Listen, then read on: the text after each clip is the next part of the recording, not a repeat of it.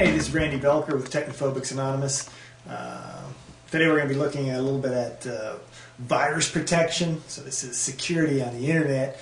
I want to make sure that you guys, as you're surfing around, you're surfing safely. Real quickly, what a virus is basically a small program. It's a malicious program, a mean, evil program, we would say, that someone has coded to do something bad to your computer. So as you're out surfing around, this is one of these viruses could actually come in. If you click on the button, you might be allowing one of those evil programs to come into your computer, and it can do all kinds of nasty things to your computer. It can do damage to your hard drive. It can reformat your hard drive. It can send out emails to all the people that are in your email program.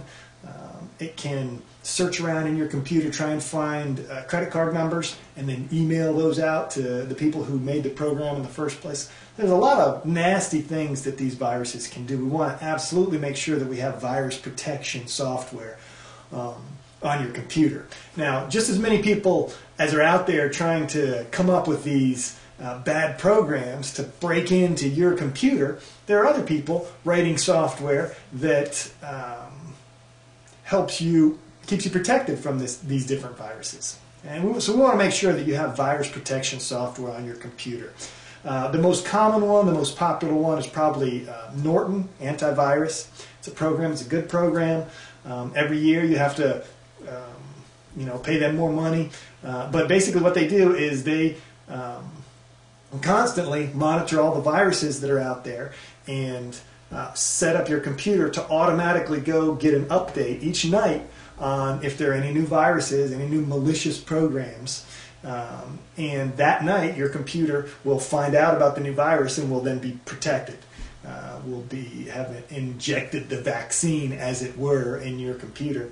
What it does is it takes a few bits of pieces of code from that virus and brings it on your computer, and then all the new programs that are coming into your computer checks to make sure that none of the new programs that are coming in have any of that code in there as well.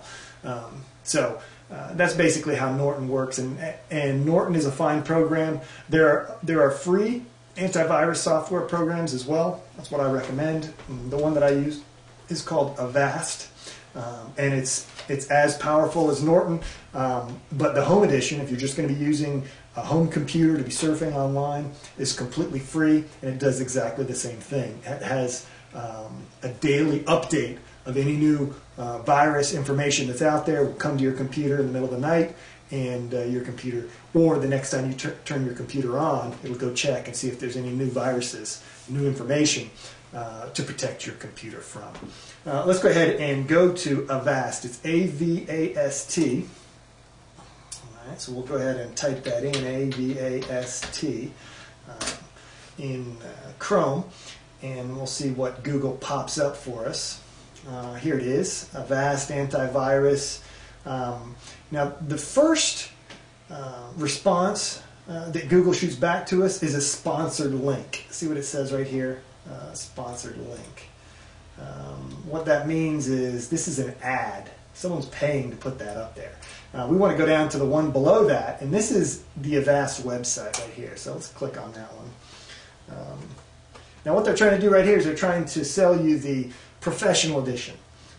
You don't want to purchase the professional. Maybe you do want to purchase it, but right now we're going to install the home edition. Go down a little further, and here it is, the home edition. You're just going to get the latest one of whatever it is they have. Click on that, and this is the one that you want. This is free antivirus software with spyware protection, Avast Home Edition. Complete antivirus software for free. All right, so go on down here to this button that says download, and click on that button, and it will start to download to your computer. Now what you're going to be doing is you're just going to be following the instructions. As after this downloads, it's going to install itself on your computer. Now as it's installing itself on your computer, it may ask you to restart and reboot your computer. Well, whatever it tells you to do, you just go ahead and do that. You want it to be running on your computer from the time you turn your computer on until the time you shut it off. This is going to be your protection from malicious code that's out there.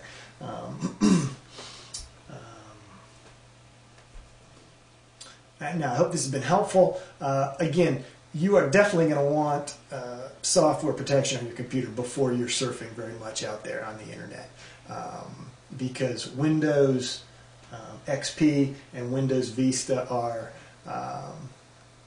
the primary programs that people who write virus software are going after, because those are the primary computer programs that are the vast majority of people have either Windows XP or Windows Vista. So go ahead and download it, install it on your computer. You're probably going to have to reboot your computer back up.